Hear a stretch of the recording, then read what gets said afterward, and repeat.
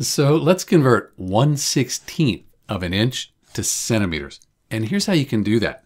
First off, you need to recognize that 1 inch is equal to 2.54 centimeters. So what we'll do is we'll take our 1/16 of an inch and multiply that times 2.54. So we're going from inches to centimeters. We multiply by 2.54. It's helpful to get this 1/16 of an inch to a decimal first though. So I'm going to divide 1 by 16 on my calculator and I end up with 0.0625, and those are inches there. Now I multiply them by 2.54 since I'm converting from inches here to centimeters, and that gives me 0.15875.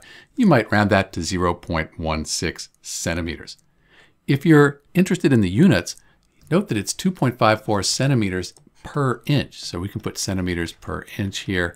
And then when we multiply inches on the top and on the bottom, they cancel out. That gives us the centimeters. You might also note that when we go from inches to centimeters, we'll end up with a larger number.